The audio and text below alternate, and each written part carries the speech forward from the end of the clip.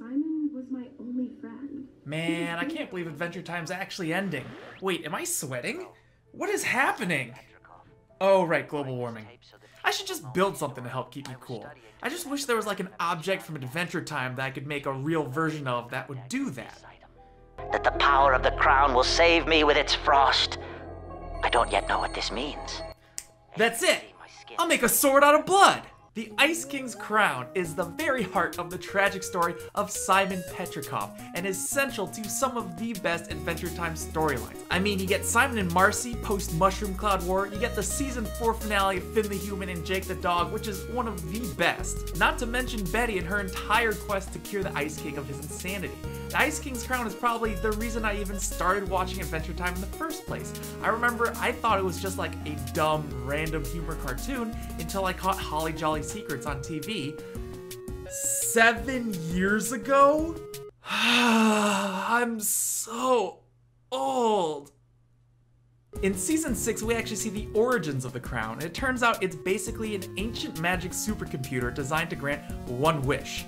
Unfortunately, that wish goes to a mutated dinosaur that wishes to be exactly like a cranky old ice wizard. From then on, whoever wears the crown is physically transformed into an ice wizard and is also granted tremendous ice powers, flight, and immortality.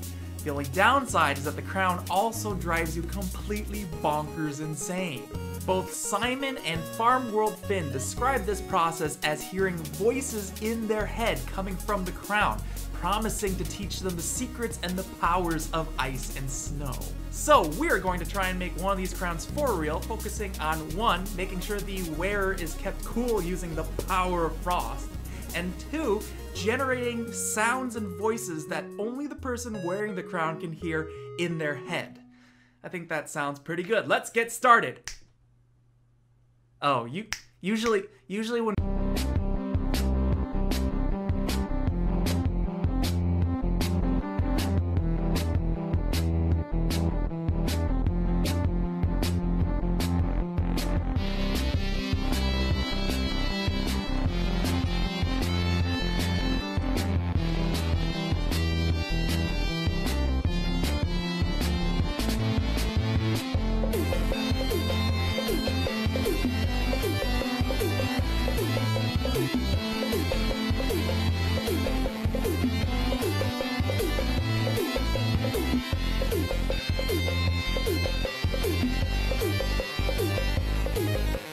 Ice King crown time! Although I think it's technically more of a tiara. This metal plate underneath is a Peltier cooler, which is one of these things. This device is an electronic heat pump. That means you supply it with power through these wires, and one side gets really cold, and the other side gets really hot.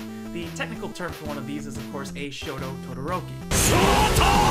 The cold side touches this metal plate here and is applied directly to the forehead. The hot side is attached to a heatsink, and this little fan in the front here keeps the heatsink cool. You need to get rid of the excess heat off the hot side, otherwise the Peltier cooler doesn't work as well, and also the crown would melt. Both the fan and the heatsink run off of one of these 1S LiPo batteries, and you turn it on using this switch here. It is pretty power hungry, but at 4 watts, this cold plate gets chilly really fast and is like kind of right on the line between like comfortable and uncomfortable cold. My body temperature has been lowering at a supernatural rate to what is now about 30 degrees Celsius. Let's see how cold this crown made my head. Yeah, about 30 Celsius. Math checks out. This is a 5-volt boost converter powered by a 1S LiPo battery, and that powers this Bluetooth stereo speaker circuit.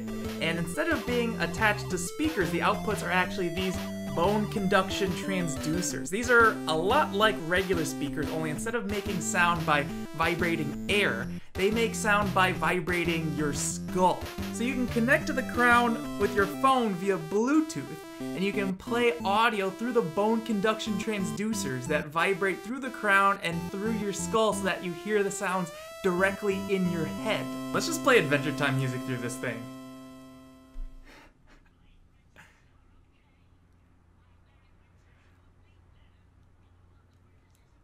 Okay, I've just had like a really dumb realization, and that's that I've built a crown that makes me feel cold and also plays music that only I'm hearing right now, and it makes for a really boring video. I should probably put this crown on someone else and like get their reaction. I'll find some kid who's like a fan of Adventure Time or something, and I'll do that right now.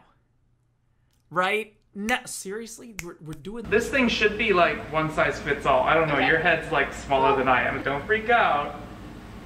Whoa. What's happening? It's really cold. Really cold. Yeah? It's making my forehead really cold. I'm gonna run some diagnostics here on my phone. This is a prototype crown, so don't freak out if anything weird happens. Just let me know if you feel anything strange. I'm just gonna look up some data on my phone here, okay? Do you feel something? What's going on? I hear voices and music. Wait, you hear voices? I hear voices. What? Yeah. This is normal. I don't hear any voices. What voices are you hearing? Okay. I hear Marceline. Yeah, that's good. Well. Keep doing that. I didn't know I hear it really loud. So it's actually vibrating your skull so that you're hearing the sounds in your head and not like through your ear holes. Is it? Actually? Yeah. Oh, here. Plug up your ears. You'll still be able to hear it. You'll actually hear it better than if your ears are open. You're crazy! I am! You're going crazy! This is so cool. Do you think I'd be able to prank some people with this? Do you think that they would feel weird if I put this on their head? Yes.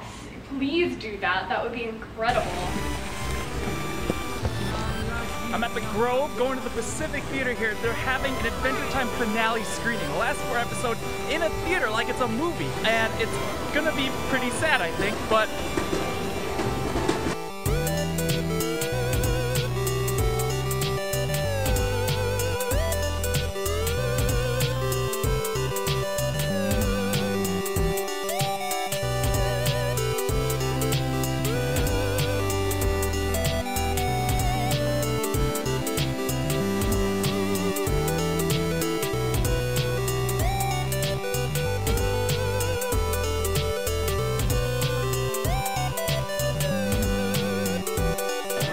Okay, would you like to try the power of the Ice King's crown? I think you'll have to take off your Fiona hat first, though.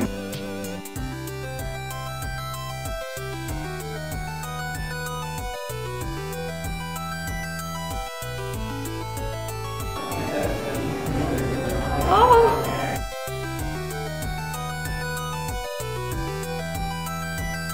What's wrong? It's Ice King. Wait, are you hearing voices right now? Yeah. I can hear Ice King. You can hear the Ice King in your head? Oh my gosh. Are you going crazy? No! It's real! The voices are real! Can you hear the Ice King right now? No. Why are you hearing the Ice King in your head? You're crazy! No, it's not! It's real! The voices are real! You're weird. This is pretty cool. Nice one, dude. That's so cool. 1, 2, 3. Gunter, why did you goont my fries? I goonted them and they were mine. No. What kind of goonts is Gunter's fries? And doesn't even goont him in the eyes. Gunter, there were tears there. If you goonted them, would you even care? Gunter, do you even love me?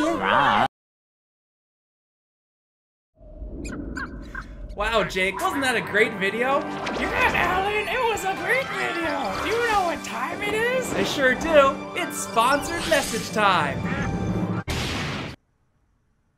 This video is sponsored by Blue Apron. You know them. Blue Apron delivers fresh ingredients in perfect proportions so you can create delicious chef-designed recipes at home.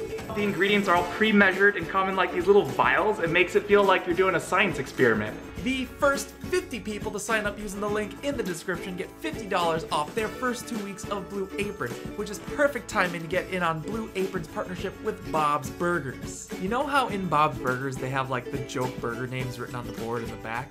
Well, now you can actually eat those burgers in real life through Blue Apron. The week of September 17th includes the absentee shallot burger with caramelized shallots and Fontina cheese fries, which is an actual burger that you'll be able to see on the cartoon Bob's Burgers and eat in real life when you sign up for Blue Apron.